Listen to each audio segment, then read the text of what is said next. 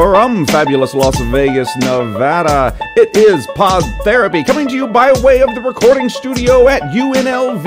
It's a Dr. Jim only show with a very special guest today. So buckle up, everyone, because here is Dr. Jim Jobin, and this is Pod Therapy. Well, welcome everybody. I am so excited to be joined by my guest today, and let me just do a little bit of an introduction to him. So Dr. Rick Hanson is a psychologist, senior fellow at UC Berkeley's Greater Good Science Center, and a New York Times best-selling author. His 7 books have been published in 33 languages and sold over 1 million copies in English alone. He's founder of the Global Compassion Coalition and the Wellspring Institute for Neuroscience and Contemplative Wisdom, as well as the co-host of the Being Well podcast, which has been downloaded over 15 million times. He's lectured at NASA, Google, Oxford, and Harvard. His work has been featured on CBS, NPR, and the BBC, and now finally, he's getting his big break to be a guest on the 48th most popular mental health podcast on Good Pods, Pod Therapy. Dr. Rick Hanson, thank you so much for joining me today. Jim, that was a great introduction. Thank you. I'm glad to be here. You finally made it, buddy. It's a high point. This is your chance. Don't blow it. Don't blow it. Okay, good. So you're in fabulous Las Vegas, Nevada. You've been guesting here at University of Nevada, Las Vegas. You've been speaking in small groups. You're speaking in a large group later on this evening. Is this your first trip to Las Vegas? No, I've been here before. I was here a year ago, and I also caught a day of rock climbing at Red Rocks. You went over to Red Rock. Good stuff. I've been really struck by Las Vegas. I mean, once you, as people say, move out of that, strip kind of area, suddenly it's a whole other world. Thank goodness it is, because we've been getting this F1 race. Have you heard about this? Yeah, I've seen the ads. Boy, they ripped the whole place up to build this racetrack. Right. The locals are just crying because we're all stuck in traffic. But as a Californian, you know a thing or two. I know about traffic. You've I grew heard up in L.A. And, even now, Northern California is starting to suffer the effects. Is it? Oh, there's just no winning. Well, a lot of Californians like to come over to Nevada and to Las Vegas and relocate. And it's funny because they usually tease us when we complain about traffic. And they say, you don't know. You don't know. This is nothing. You can get from one corner to the other. When you're in town, are there any Las Vegas things you like to do? Do you like to see a show? Or are there any shows you have seen? Anything you like to do that's kind of the tourist thing?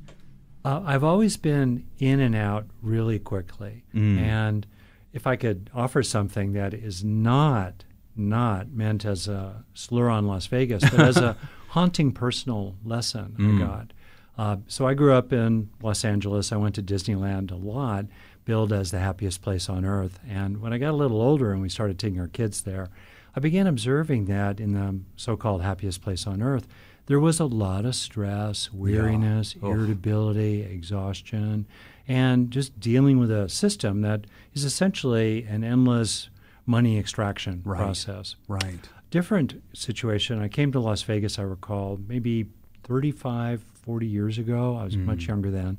And I remember walking through a casino, and I'm going to reveal a little about myself. Heterosexual, cisgender male. There I was walking through the casino, and I noticed that there was a woman in front of me walking away. And I was, of course, getting the view from the back. Sure. And I thought, oh, beautiful, wonderful, interesting. And then as I walked past her and she turned, suddenly I saw someone who was really quite old, whose face you could just tell had been really ravaged by a lot of hard knocks, a lot of mistreatment, a lot of difficulty, a lot of suffering. I'm saying everything I'm saying really out of respect for her. Right. And I realized suddenly that there's a world of difference between the attractive wrapping and what's actually inside the box. Well said, yeah. And I think so much of life these days and everyday practical wisdom is to know the difference between the wrapping and the box. Yes. And to be able to not be so manipulated that in ways that often land on our biological vulnerabilities, whether it's an appeal to greed or an appeal to grievance, which so dominates our current politics, and to realize we are just vulnerable to those kind of appeals and to look past them to the substance of what is actually good for oneself and for those we care about, including in widening circles that include the whole human species, 8 Yes. billion of us, and all life on the planet altogether. What actually is in our own best interest. Wow. So I'm sure we'll be talking about that. Well, I got to tell you, Las Vegas is not in anybody's best interest. we are the wrapping paper around all the things that people come to distract themselves from the better life. Sure. So That's probably less than 10% of the total. That's I mean, true. I got to walk through UNLV, and I had a really great tofu bowl at the student Oh, center. good. Yay, Yeah. Yay. And a little bit later, I get to be in a museum, and here we are in a library. yes. And yeah, that's another thing I just want to offer too about what do we actually notice. I mean, I'm a psychologist with a particular interest in the intersection of clinical psychology, which for me includes coaching, the human potential movement, practical psychology. Okay, the intersection of that with brain science. Yes. What's going on in your brain as your mood lifts or plummets? And third, informed by thousands of years of contemplative wisdom. Yes. I'm most informed and trained in the Buddhist tradition, which has the most kind of connection with modern science. There are other traditions as well, and those of the indigenous, First Nations, Native peoples around the world, they too have contemplative traditions. I'm glad you're bringing this up. This is an area I really wanted to explore with you. As I mentioned in your introduction, you are a prolific author, and several of your books, Buddha's Brain, Neurodharma, they discuss this correlation between Buddhist discipline and mental health. And I wonder if you can take us into that to help us understand, how did you discover Buddhism, and when did you begin sort of untangling how these two realities, these two areas of passion, these two areas that have influenced your life, when did you start kind of mixing the chocolate with the peanut butter here and creating something special? Well, that's one of the great food combinations, by It the is. way. Yeah, it's a pyramid group as far as I'm Ketchup and concerned. French fries. That's another That's one. right. Okay, good. I'll get into that by kind of completing the previous point, which is, much as we were just talking about, it's easy to get distracted by the shiny negative objects. Right. Because one of the great useful findings in evolutionary neuropsychology is that the brain has a negativity bias, which helped our ancestors live to see the sunrise. You know, back in the day, whether it's the 300,000 years of anatomically modern humans or the 2 million years before that, in which our ancestors were smart enough to make stone tools, even with brains eventually about a third our size, and then even before that, down that long run, 600 million years of evolution of the nervous system, our ancestors needed to both get the carrots and avoid the sticks. You know, carrots, food, sticks, predators, etc. Right. If you failed to get a carrot today, you'd have a chance at one tomorrow. But if you failed to avoid that stick today, whack, no more carrots No more forever. carrot. You're done. So we're biased, exactly right,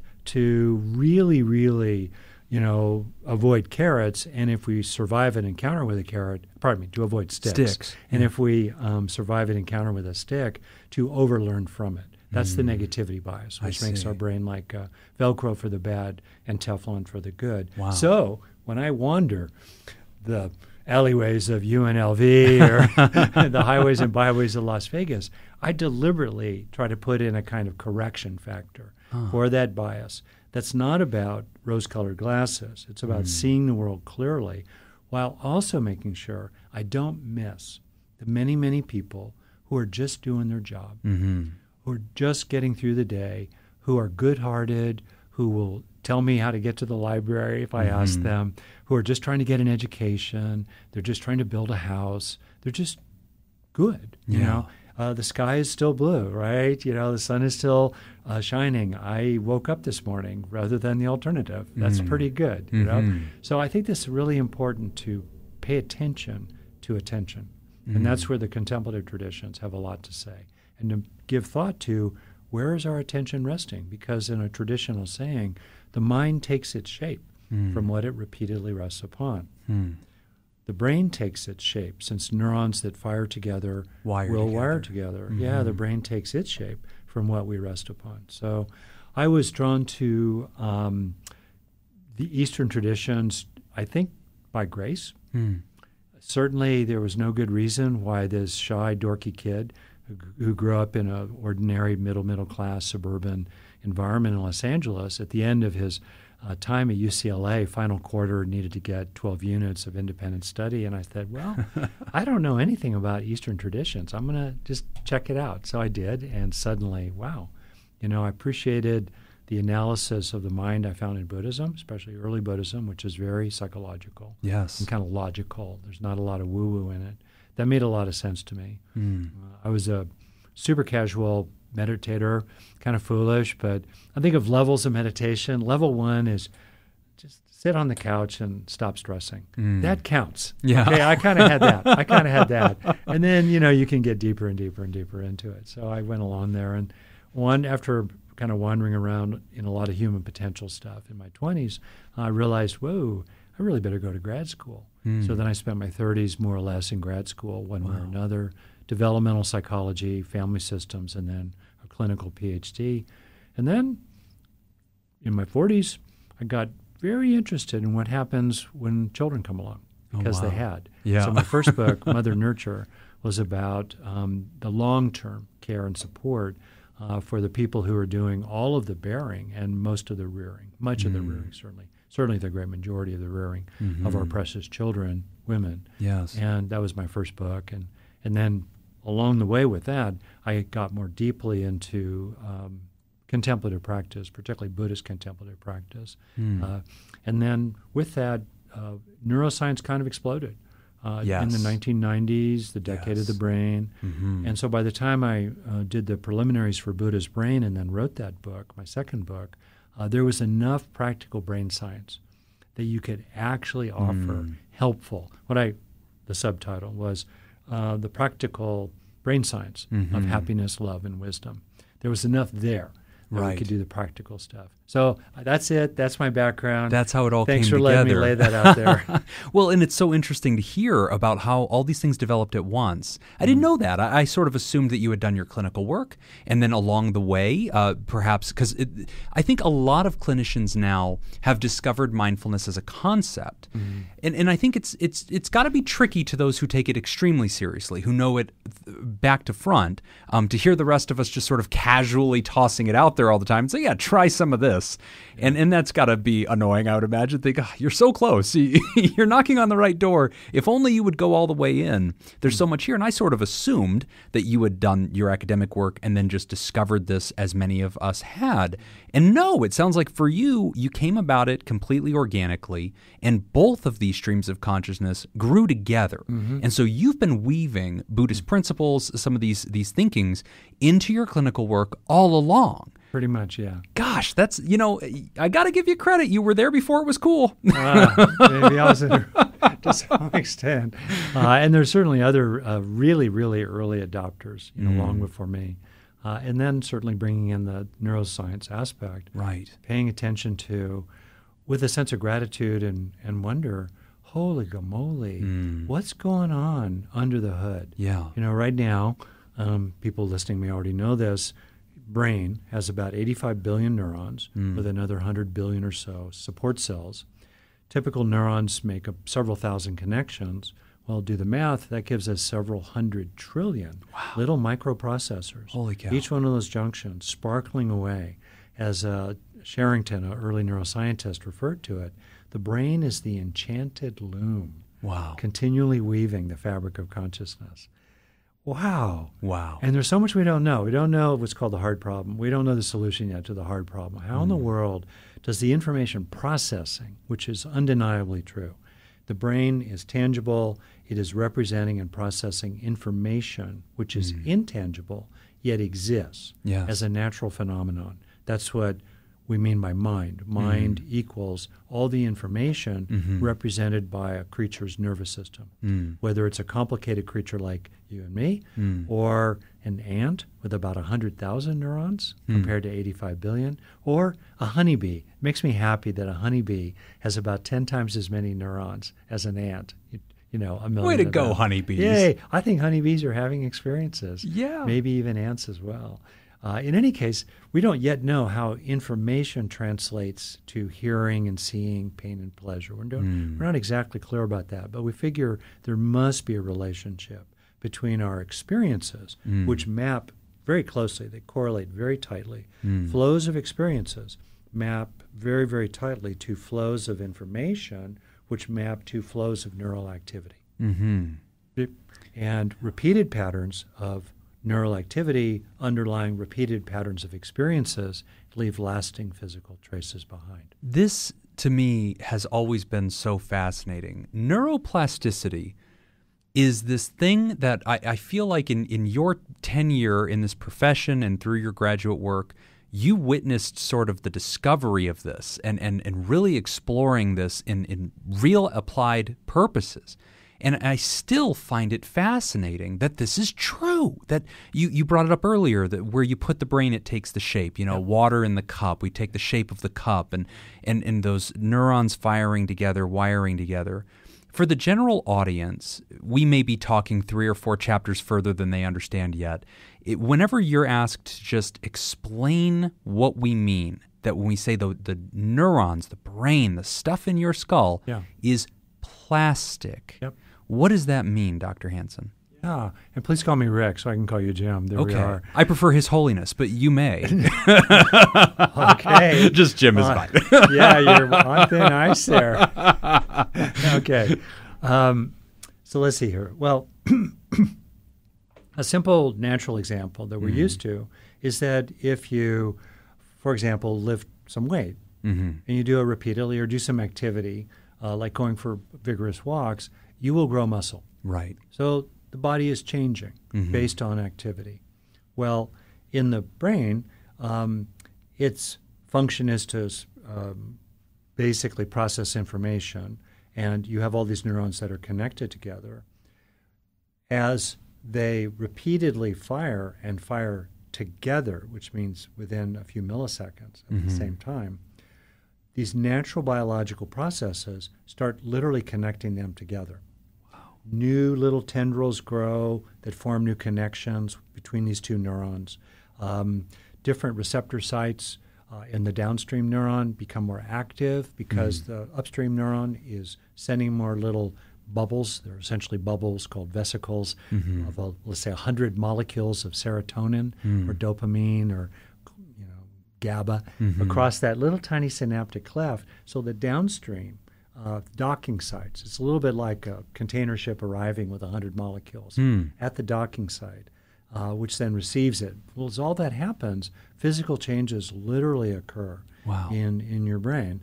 Other kinds of changes occur too. For example, at the epigenetic level, the expression of genes. The genes themselves don't change, but the expression of the genes change, again, based on repeated activity. Blood flow. The little tiny capillaries will bring more blood to regions of the brain that are busy because it's like the muscle. They're working more, so they need more blood flow. And these kind of lasting changes, for better or worse, right? You can develop more mindfulness, let's say you started there, that is correlated with measurable changes in the brain, certainly after 8 weeks of a mindfulness training course, and even fairly shorter-lived changes in the brain, even after just a single training experience with mindfulness. You can see discernible changes.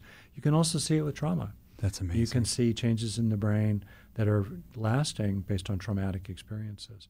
And for me, it almost sounds kind of mysterious. It but does. If you work backwards, you've got, once upon a time, Dr. Jobin, you were His Holiness, thank you. You were a little baby. You were a little baby.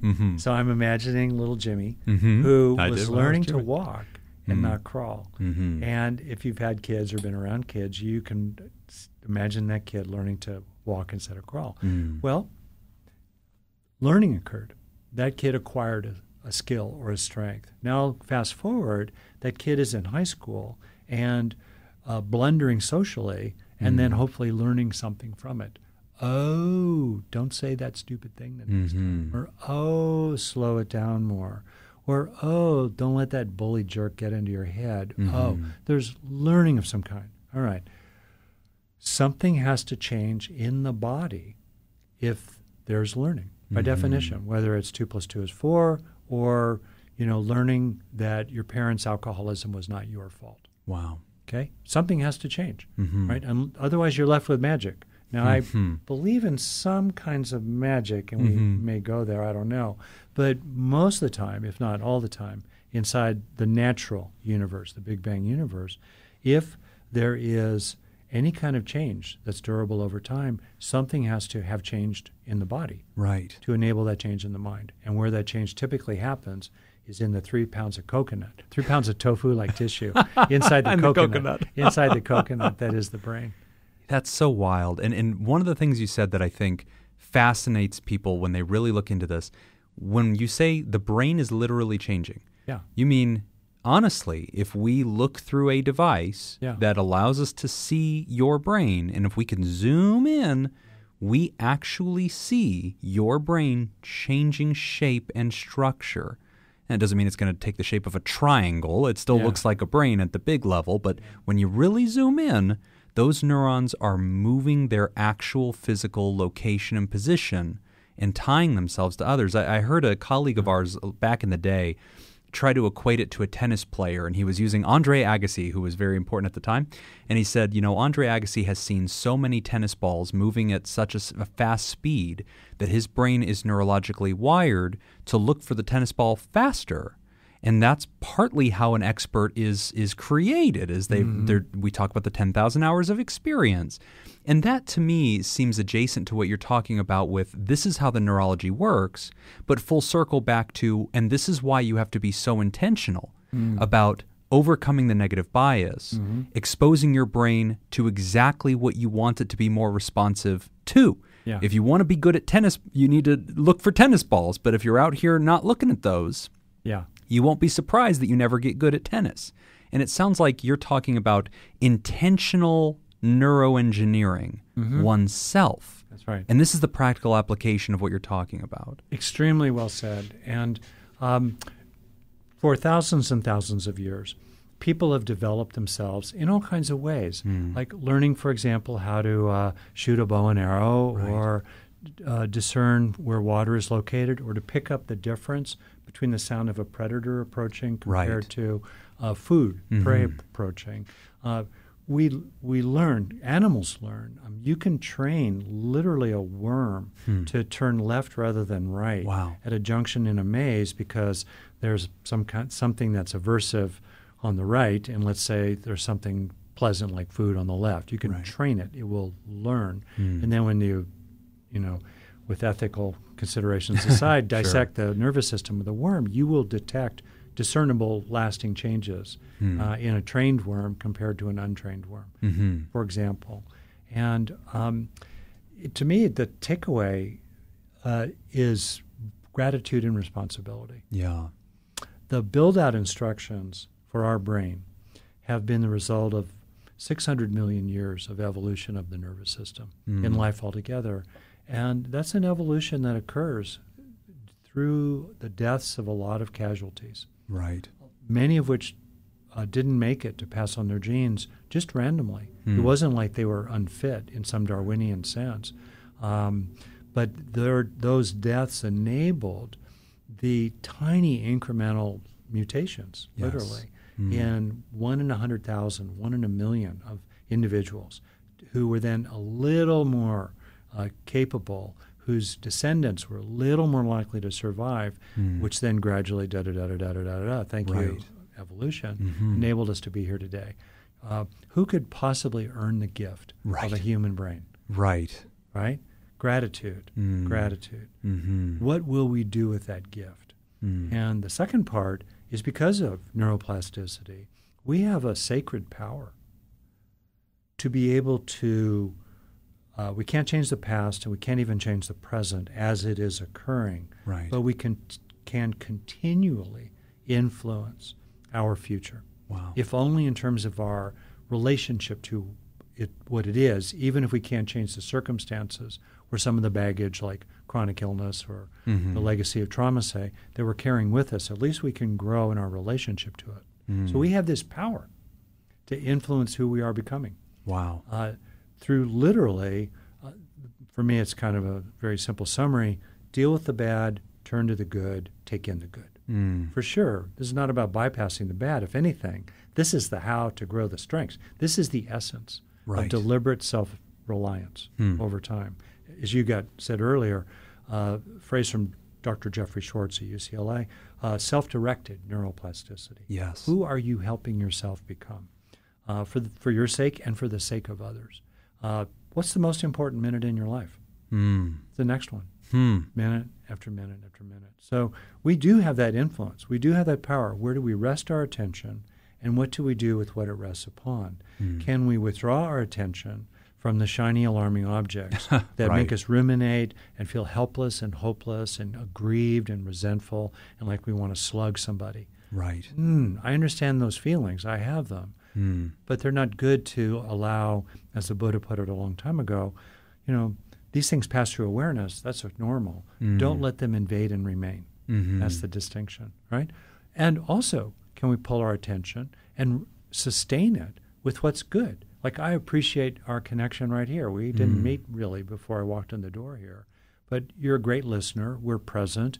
It's not $1 million moment, Sure. but what it is real. Why not slow down to absorb it? And many other examples of that. So deal with the bad, turn to the good, take in the good. And that sacred power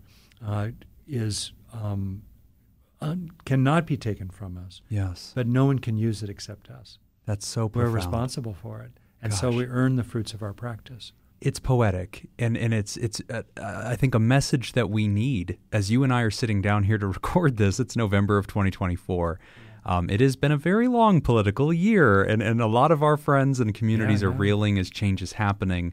And things are more polarized than ever, stakes are higher than ever, more people are affected by elections in a very personal and direct way than have happened in the past. And a moment ago you were sharing, we don't have control over things outside of ourselves. There are realities that exist. The caveman as well experienced storms and volcanoes and forest fires and bears. And there is this negativity bias, and that's to keep us alive. And when we are surrounded by a world that is all fire alarms going off at once, Right. and many of them very legitimately warning us of real fires. It's not all just burning toast. Sometimes there really are dangers that present themselves. I'm hearing what you're sharing as a message of hope, but also I think very importantly, you're not telling us to bury our heads in the ground. I don't hear you saying, just negative things are a lie. Don't worry about it. Just be positive, man. It'll all work out. Don't worry. I don't hear that. I hear you kind of reflecting, I think, what is also a Buddhist principle of this idea of right-sizing things. I don't think that Buddhism ever said, pretend like there's nothing bad. I think that Buddha taught, let's be mindful about it in a sense of right-sizing. What is the danger? What is the negative? And being of right mind and right action. And I wonder if you can kind of share a little bit about this very modern moment that we're in, this very prescient reality of being surrounded by sticks and fire alarms and scary things. And here you and I are, two little worms in the maze trying to navigate and trying to still find a way to give ourselves that sacred power of focusing on the positive. I wonder if you have any wisdom for folks that are saying, Dr. Hanson, I just feel overwhelmed right now. There's so much scary. I'm worried that that's going to change who I am, and I'm going to keep recycling on the scary stuff. And that may start to make me a negative person. It may make me toxic. I may become a person biased toward pain. How do we break free of that at a time when things really are still scary? So much in that question. There is. It's loaded. First, I would like to make a distinction between being positive, enjoying every sandwich, smell the roses. All that's wonderful. And it's not really what I'm talking about. Okay. What I'm really talking about is the essence of self-reliance based on recognizing that the world is challenging. Yes. And we've got a brain that's negatively biased. So I'll tell you 4 questions that I come back to again and again as a clinician that people can also use themselves. First question is, what's the challenge? And especially, what's the experience of the challenge? So let's say there was an election that was razor-thin close. Hypothetically. Or factually, 50.2. Wow. 50.2. Holy and that smokes. number will probably decline a little further as all the votes from California and other states come in. 50.2% of the American people elected reelected Donald Trump. Mm-hmm. Some are celebrating that fact. Some are not celebrating that fact. A person can accept the results of an election while being deeply concerned about its consequences. Yes. So these things are real. What's the challenge? Including as you experience the challenge. First question. Mm-hmm. Second question is the key question. What if it were more present inside you, in your heart, in your mind, in your being, in your consciousness? What if it were more present inside you as a trait would really help you? Mm-hmm. Wow. That's the strength. Yeah. What are we trying to grow? And then the third question is, how can you experience that which you want to grow? Because that's the first of the two necessary steps for any lasting healing, growing, or awakening, which involve an underlying physical change in your brain. How can you experience that particular strength? Well, first of all, you're already probably experiencing it some of the time. And second, you can probably do deliberate things to experience fill in the blank, greater calm, greater sense of self-compassion, greater commitment to social justice and protection and being an ally for others, greater clarity that you're just not going to watch so much news. Yeah. Better social skills to be able to say, no, Uncle Bob, I don't want to talk about politics at Thanksgiving. Yeah, because you know where that's going to go. That's a tunnel with no cheese. Okay. Right. So you experience it. And then fourth step, how can I help that experience really sink in? By keeping the neurons firing together for a breath or longer, feeling it in your body and doing other things that help that pattern of activation become consolidated in your own brain, hardwired increasingly into you. So what's the challenge? What resource, what inner strength would really help? And then how can you experience it? And how can you internalize it? So that's the frame for me, very much. I work backwards from the standpoint of helping people heal from their childhoods and manage their current lives and have a better future. What are we trying to grow inside? I have a long-time rock climber, wilderness person. What's in your backpack? What's in your wallet, blah, blah. What's in your backpack? What do you want to take with you down the long road of life? So, that's kind of a frame. I love it. So what, given the current moment, including politically, would be really, really useful to have more of? And here at UNLV, I'm giving a series of talks, and people can find the essence of it online already, which are basically 4 strengths, 4 broad principles that are found in science, they're found in history, they're found in clinical practice, for what's in our own power that we can do when the bottom falls out. Yes. Of one kind or another. I live in California, wildfires. I've had friends who've had their homes in Colorado as well as in California burnt to the ground. What do you do when that bottom falls out? What do you do when you get a diagnosis of a serious, maybe a terminal illness? Sure. Bottom falls out. What do you do when you go to college and suddenly you find out that 3 professors have been shot or other shooters in your city? Whoa, violence, And what do you do when, let's say, there's an election in which, despite everything and inclusive of everything, roughly 2/3 of your fellow adult citizens are either really happy with the person who got elected or they don't care enough to vote for that person's opponent. Okay.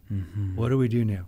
Right? And so what are the 4 strengths? I'll just name them, and then I'll shut up because you're an awesome interviewer. You are. I've been interviewed by a lot of people. That's an opportunity for you to take in the good, by the way. Thank you. Briefly, I'll just hit the headlines. First strength, take heart. Tune into the heart. The heart is the source of courage. The root of the word for courage comes from heart. Get in touch with love flowing in and love flowing out. It feeds us as it flows through us. Have compassion for yourself. Find heart. And especially get on your own side. Be kind to yourself. Yes. As, again, a clinician, I bet you know this is true yourself. Half the clients who would come in to see me, I didn't realize why what I was doing wasn't working until I got it. Oh, I'm pumping them full of, metaphorically, gas, although I have a certain amount of hot air coming out. I'm pumping them up with, let's say, gas, but there's no pilot light.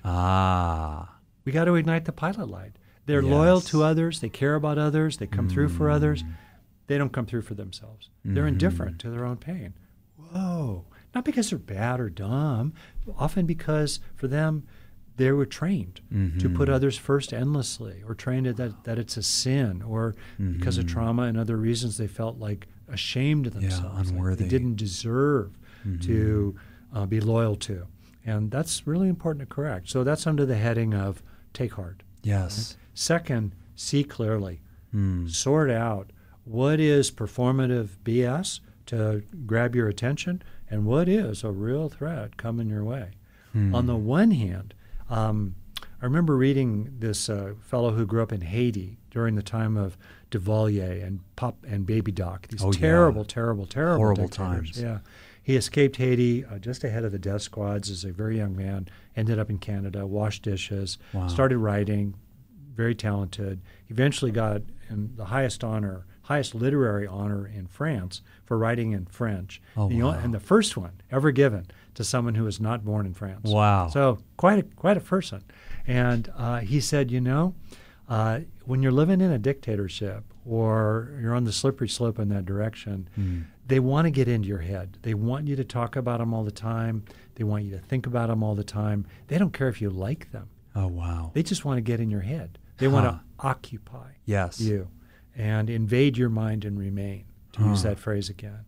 And so it's really important to guard your attention in terms of seeing clearly, what is just performative BS, but also see the real threats heading your way or heading toward those you care about. As Maya Angelou put it, when people show you who they are, believe them the first time. Yeah. And it's just simply a fact. If you look at the playbook throughout history of the movement into tyranny, I was recently just reading about the rise of Hitler and the steps, 1932, 1933, 1934, the early days. Whoa. Okay. Other similar playbooks. Great book, Timothy Snyder on tyranny. Anne Applebaum, a great writer. It's really clear that America is already at least a few steps down that slippery slope toward minimally what's called authoritarian democracy, pseudo-democracy, if not all the way to a dictatorship or oligarchy by another name. That's just not alarmism. That's a fact. Sure. There's a way to measure this. Yeah. We don't know exactly what they'll look like. We don't know how often they'll come, but storms are coming. Yes. So see clearly. That's the second strength to grow. And then the third strength is to do what you can. Take the action that you can. I think about this wonderful teaching from Nkosi Johnson, this little boy born with HIV in South Africa, died at 12. And he became an advocate for people with HIV/AIDS, especially children. And he said, do all that you can with what you've been given in the place where you are in the time that you have. So that's what we do. We do what we can. And we do it at the local level. We, batten down our own hatches, maybe update our passport, or if we have options, start, developing more of a nest egg, get our paperwork up to date, whatever it is. Empower yourself. Yeah, however at a personal you can. level. Take care of your health. Realize that, you get back what you put in to what you eat, how you exercise, and where you rest your mind, including in the meditations or prayers that you do. For sure that. And also, I have a bee in my bonnet about facing the fact that while enormous progress has been made in human history, for the average person today, average 8 billion, this is the safest, most peaceful, healthiest time ever to be alive. That's a fact. It does not deny that horribly 10,000 children a day die of hunger-related causes. Right.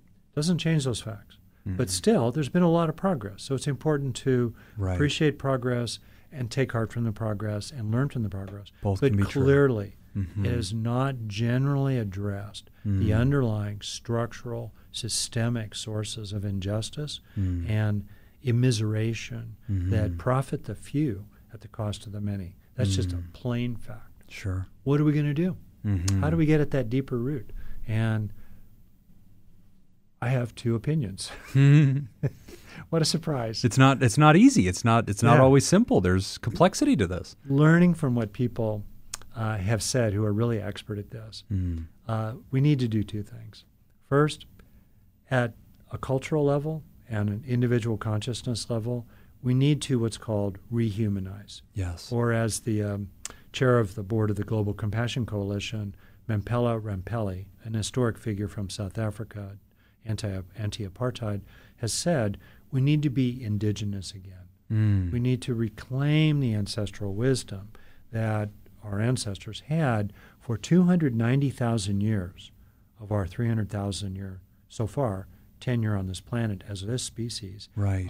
Who lived in small bands on the basis of what's called caring and sharing, Wow. compassion and justice. And that primal way of doing politics in a group of 40 or so people Right. who lived most of their life together, Yeah. right, has been blown up over the last 10,000 years, and which is why most of us in the last 10,000 years have lived kind of in a Game of Thrones Right. sort of setting. And so we need to come back to the recognition that we are all truly in this together. We need to rehumanize.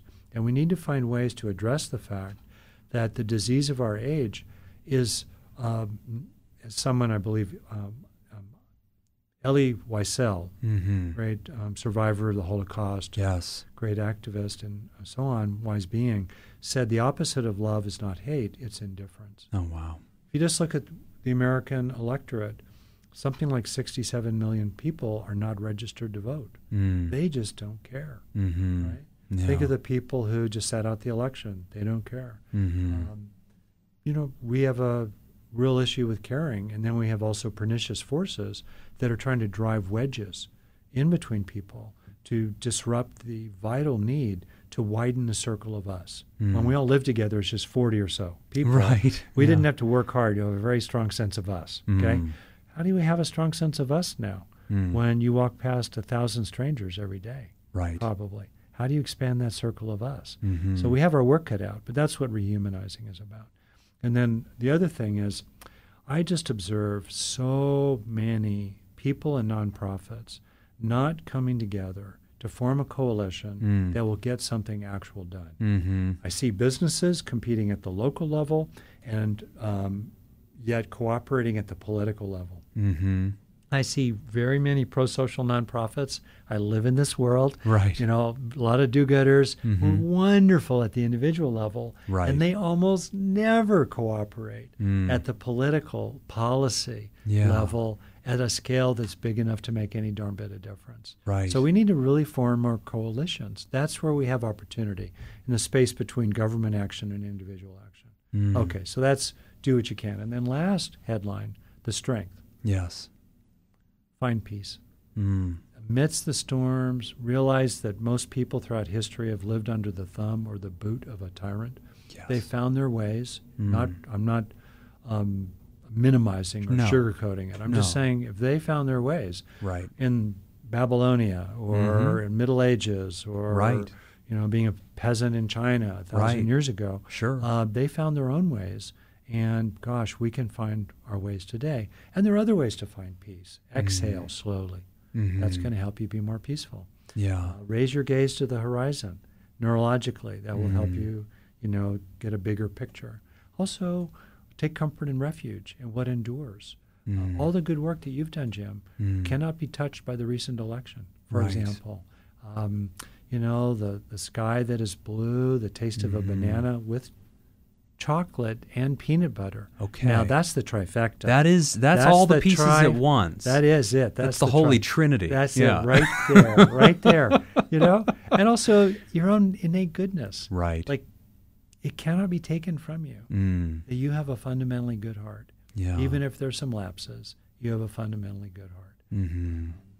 And that is something you can take refuge in. And deep down inside all of us, if you just look, I've come off right now a 3-week meditation retreat, so I'm particularly aware of it now several weeks later. But still, if you let your mind quiet a little bit, you will observe you will see things changing, right? Thoughts come, feelings come, sounds, sights, so forth, changing. What doesn't change? What's deeper than changing? Right. There's a stillness deep within all of us, and you look more closely, that stillness is benevolent. It's loving. It has a caring, a kindness in it. It's not malevolent. It's not mean. It looks to help. It looks to build, not destroy. That's innate in all of us. And we can find peace by resting in that deep refuge. So those are 4 strengths. Four things we can do. No one can stop us from, right? Taking heart, seeing clearly, doing what you can, and finding peace. Wow. And there's so many takeaways from those many points. I mean, one of them I think is very true, and it's something that we can get lost in.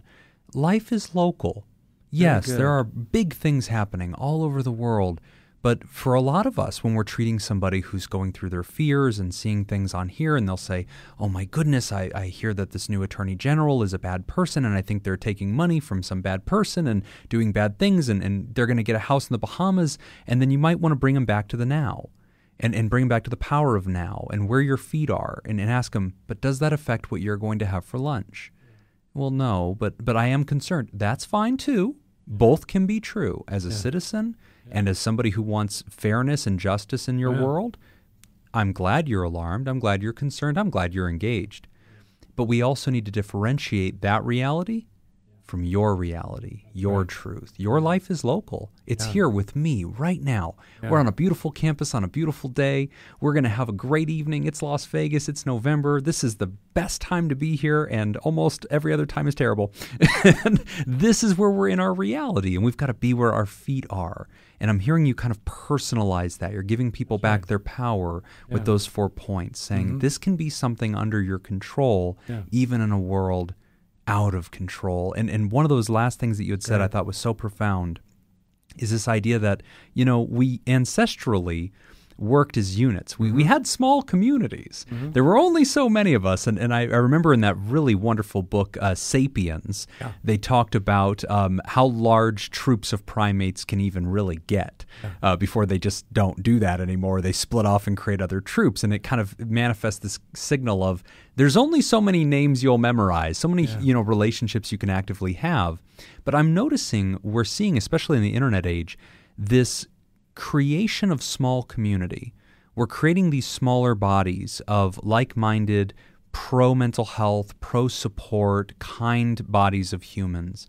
And when I think about that, and I think about that as a manifestation of control and what we can empower ourselves with, I think about what you've done. I think about your show and the way you have created with your son an online community of people that are thinking clearly, are encouraging each other, are rooting for each other, and are manifesting a sense of empowerment in the world, and especially during crazy times, and more than ever when things feel out of control. We need those voices. And it's so interesting because, you and I are obviously podcasters and mental health professionals, but I have to tell you, I'm envious of you, and I want to tell you why, Rick. 2 things. So your Being Well podcast, it's one of the most listened to shows in the mental health genre. I don't envy you that. I envy that you've gotten your son to listen to you every single week and hang out with you and take advice. And I have a teenage son, and I think, all right, Rick, teach me your tricks. Oh, Jim, you are How did you get this? Is the whole podcast a sham? Is it just a front to hang out with your son? To be frank, I'm not sure which of the several tied for first place reasons that one is, but it's certainly in that group. Yeah. Well, one of the smartest things I did as a parent is I learned how to play the game Magic with our son. Magic, the card game, The Gathering. Yeah, exactly right. Really a clever, interesting game, and I played it with a lot of my therapy clients too, who are kids, and taught them how to play and things like that. So that was a pretty good move. Well, thank you. That's quite an observation. Well, I'm curious. So your show Being Well, like I had mentioned earlier, it's one of the most popular shows in the genre. It is dynamic. It is weekly. And it's very practical. You cover all sorts of things. It's so eclectic. I think I can always tell whenever you must be traveling or things are happening because Forrest is interviewing all sorts of folks. And then otherwise, y'all are taking questions and giving feedback, sometimes taking on big topics. I wonder if you could share with us the story of when you decided to create this show, what the blueprint was, and how to create a show with your son. What a neat project to get to do. What's the genesis? What's the backstory of the Being Well podcast? Well, I'm pausing to reflect on what could be of general interest to people. As best I can recall, Forrest and I wrote the book Resilient, which really gets at what I think of as 12 fundamental core strengths, inner strengths that we can develop. Quick sidebar, for all the discussion of nature versus nurture and all the rest of that, roughly, on average, 2/3 of the variance in any significant psychological characteristic, like resilience or self-worth or happiness, is acquired rather than innate. Okay. Only about 1/3 is based on what are heritable factors, on average. Now, for some people, heritable factors make a huge difference, and for other people, environmental or psychological factors make a huge difference. But the bottom line point is that on average, about 2/3 of who we are becoming over the lifespan is up for grabs, based on the nature of our society and forces like poverty or bias or good fortune, as well as what we do inside ourselves. So it's kind of wild to appreciate that, when you think about, wow, 2/3 roughly of who I am, and certainly who I am becoming, is up for grabs. Whoa, do I want to be just passive and inert and spun down the river of life like twirling in a motorboat with no power on, or do I want to put my arm on my hand on the tiller, decide get for the myself, motor going, and direct myself as best I can, given the cliffs and the shoals and the alligators. Yes. All right. So that was the book Resilient. It's about 12 of those fundamental strengths, like compassion.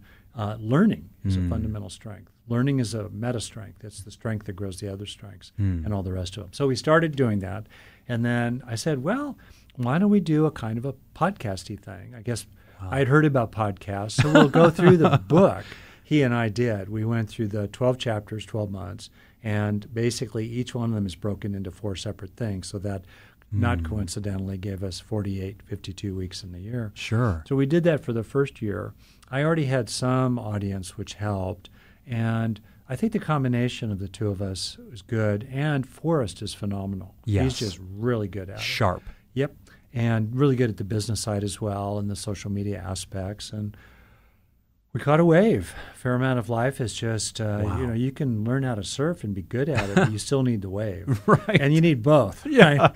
So right place, right time, and you know how to surf. And then it just kind of went from there. And it is, as you and I were just talking about this, part of me, I'm a kind of scruffy, revolutionary kind of person. I'm an aging hippie. And I am delighted by, I think it was the 3 Ds in the time in which we live, this era of digitalized, distributed, and democratized access to tools, including psychological tools. Yes. I remember being I think pretty young when the Whole Earth catalog came out, if you vaguely recall that, and later editions, access to tools. So I deeply believe in the opportunity for people around the world, unless they're behind some dictatorial wall that does not give them access to this, but around the world who can, late at night, I imagine, frankly, a mom in Kuwait who has had an argument with her husband. He goes to bed. She's like, and she can go online and find help. Yeah. Something to do that will help her with whatever all that was. And I just imagine that, or imagine all kinds of other people listening to you and getting help in all kinds of ways. So I just feel enormously privileged and happy to be able to just, offer what we can in the world. So much of what I think people suffer is thwarted contribution. It's withheld love, blocked love. And we do that to adolescents a lot. We do that to college students a lot. We don't really give them opportunities to contribute. We sequester them in these kind of strange reservations, malls and schools. Right. And then we wonder why they're so unhappy.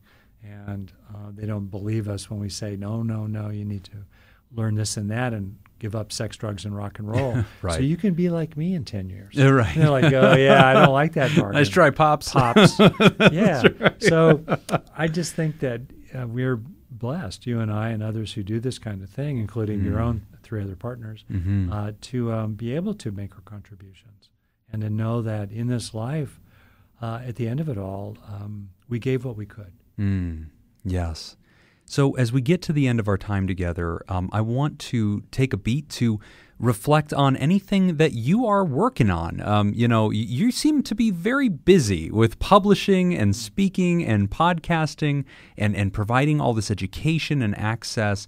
And I sense no slowing down. I sense that the world, as it's changing and becoming, more interesting to deal with, you're stepping up, not stepping back. And I'm curious if you can kind of share with us some of the things you're passionate about, and if there are things that you want the audience to hear about that they can say, you know what, I'm fired up. I'm excited about what this person's talking about. I want to be a part of change in my life. I want to be part of positive change in the world. I want to make sure we take a beat to reflect and offer them, hey, if you're interested in what I'm talking about, if you want to read more, if you want to get engaged, here are some places that you can start looking. Here are some projects that I'm working on. Tell us what you've been up to and where folks can find more of it. That's very kind. And again, you're supremely skillful. It's really funny. So here I am, reverse role. Right? And I'm watching someone with a lot of game. In the best game sense. recognized game, as the kids say. Go Rebels, right? Anyway. Well, first at a personal level, there is a developmental trajectory in life and what is developmentally appropriate. And I am now in my very early 70s, and I'm super healthy. Mine's very alive. My parents lived to quite an old age, so I'm fortunate genetically in that way, while knowing that the lights could go out at any moment, and to live with that, and to live in contentment and peacefulness and gratitude for what an amazing ride it's already been. That said, I am really dialing back. I'm doing less and less work-related things to make more room for deep practice, wilderness, family, friends, fooling around. All that said, the older I get, the calmer I get. I've been meditating since 1974, off and on, last 30 plus years, very on. The older I get, the calmer I get, and the madder I get. At, like I was getting at earlier, that deeper level of injustice, exploitation, bias, casual indifference to the suffering of others, the routine, what's called in economics, externalizing of costs, dumping your garbage out the window that others have to pick up, smokestacks spewing carbon into the atmosphere, and all kinds of other externalizing of costs on others. I'm mad about it. I'm a person who practices with anger. I try to use anger rather than let it use me. So based on that, like of a lot of other people who, in part because we have made the progress we've made, we now are no longer running for our lives day to day, most of us. We can look around and increasingly be clear, wait a second. 10,000 years of Game of Thrones. Now we're living in a more, upholstered and... Yeah, indoor plumbing's pretty great. We've got some cool things. Yeah, that's exactly right. So that's why I founded the Global Compassion Coalition, which other people can check out, and I invite them to check out. The fundamental idea is that we need to reestablish what worked for us as a species, as you said, at the local level. And then everything was local, basically. Small bands, essentially. That's local, even as they wandered hunting and gathering. How do we reestablish that sense of common good, common welfare, common truth, and common justice? How do we reestablish that at the scale of 8 billion people so that no more children die of starvation every day, so that all girls have access to a decent education, so that nuclear weapons are never, ever used, and so that we stop dumping something on the order of 100 million tons a day of greenhouse gases into the sky. Wow. And, people might want to add a couple other items to that list, but that's a pretty darn good starter list. It's a good list. Yeah. How do we actually have a world by the end of the century? Right. By 2100. It took us 10,000 years to get here. It's going to take us a few centuries to get out of here. But if we keep the end in view and actually ask ourselves what needs to happen in the world so that no more children die of hunger, what needs to happen so that all girls are educated, what needs to happen so that at least half the people in the world, rather than the current 6%, live in a high-functioning democracy. Yes. What do we need to do? And the only way to accomplish that is to come together in coalitions at different scales to claim the power we actually have to make things happen. So that's what the Global Compassion Coalition is all about. I love So it. if people want to check that out, and it's a platform for whoever you are, that is at bottom, motivated by care and concern for others and yourself, Right. not just yourself. There's a great platform, great opportunity, tons of resources, well-intended, world-class experts on compassion science are involved there.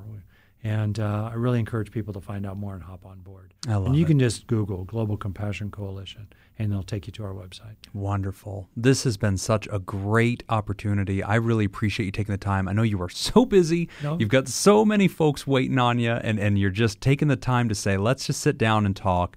And I just feel like I am so overjoyed to get that one-on-one opportunity. nothing, yeah. You have taught us so much. And I got to tell you, Dr. Hanson, at a time in the world where so many folks have never been more confused and never felt more disempowered, I think you've spent the last hour teaching us, here's how you, on an individual level, can get some amount of control and restoration, and most importantly, peace. And also, here's how you, as a human and a member of our community, can take action. Here's how you can get motivated. Like you said a second ago, I'm not going to let anger use me, but I will use anger to motivate me to be a force for good in the world. And there's plenty of good work to do. And you know what? You bring up such a good point, because sometimes I think we get so lost in the things outside of our control, we forget about all the many things inside of our control. Yeah.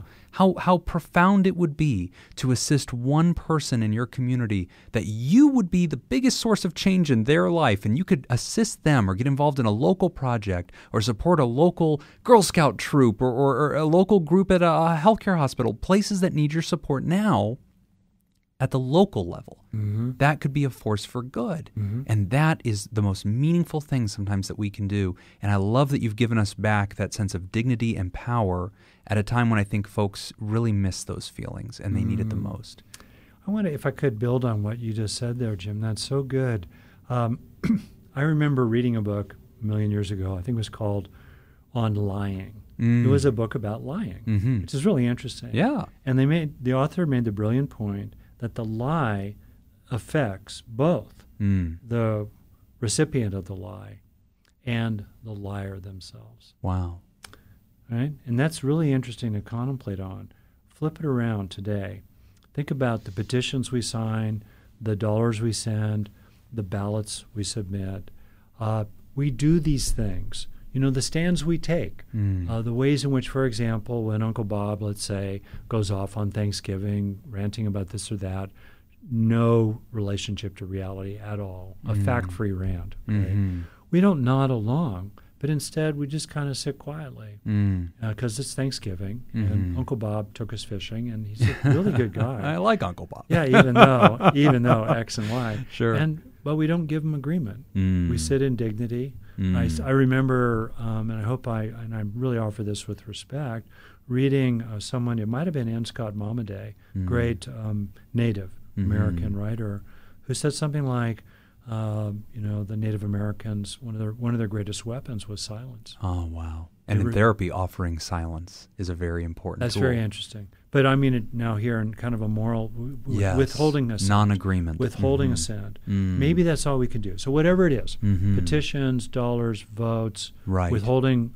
agreement, or standing in solidarity, moving closer to the person who somehow other people are, dumping on. Okay. We may not be able to affect the outcome outside ourselves. That petition, that dollar, that vote, that stand affects us. I like that. We feel better for it. We know we did our bit, and in ways that I think are often mysterious. It builds merit in our own lives, and in ripples going out into the world, keeps helping to make the world a better place. Dr. Rick Hanson, thank you so much for joining us on Pod Therapy. It's been an honor. I'm so excited to put into practice what you're teaching us today. Folks, if you'd like to hear more of Dr. Rick Hanson, you can check out the Being Well podcast and just Google the man's name, and you will find all of his works, 7 great books, so much wonderful contribution.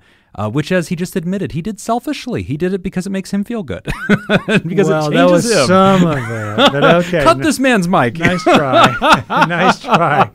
Oh, Dr. Rick Hanson, thank you so much for joining me today. It's been an honor. You take care. Sam.